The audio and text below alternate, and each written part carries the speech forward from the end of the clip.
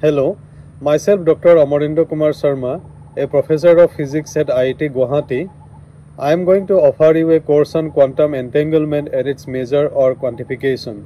You know that quantum mechanics is one of the most successful theory of physics since 20th century, and its findings and principles has impacted all branches of natural sciences and engineering, including physics, chemistry, electrical engineering, information technology, and so on. And it is evident that increasingly it is going to impact biology as well. Because of quantum mechanics principles, we have seen unprecedented advancement in technology. For example, because of quantum mechanics, we have transistors, lasers, even internet, mobile communications. The entire field of electronics actually owes to principles of quantum mechanics.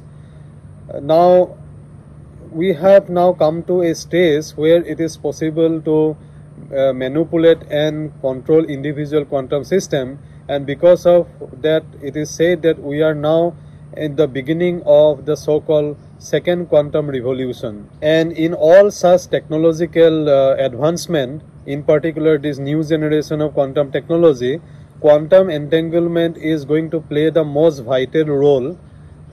In fact, it is going to play the most key role, because quantum entanglement is going to be used as a resource for many applications related to second generation of quantum technology. For example, already it has been used in quantum cryptography, and then quantum teleportation, secure data transmission, and so on. In this course, in this MOOC, we are going to discuss mainly the technical aspect of quantum entanglement without going into the philosophical implication of quantum entanglement, and particularly we are going to discuss about the quantification and measure of quantum entanglement. This particular course is divided into 4 modules. In first module, I am going to give a brief, I'll basically briefly revisit the quantum mechanics and some mathematical tools that would be necessary for understanding quantum entanglement.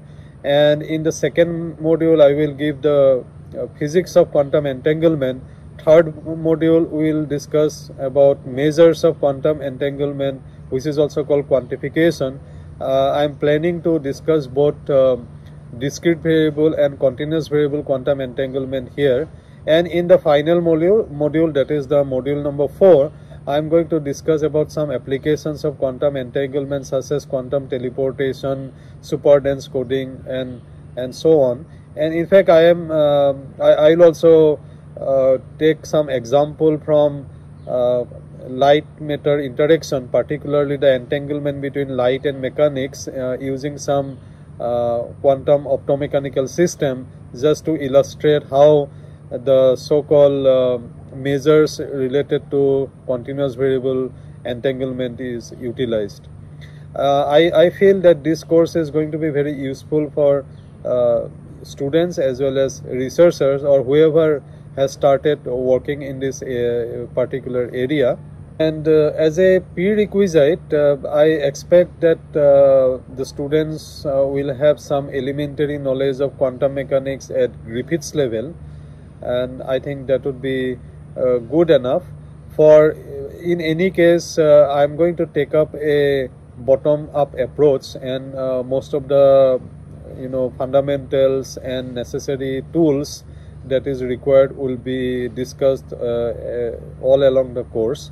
So I hope to see you in the course. Thank you so much.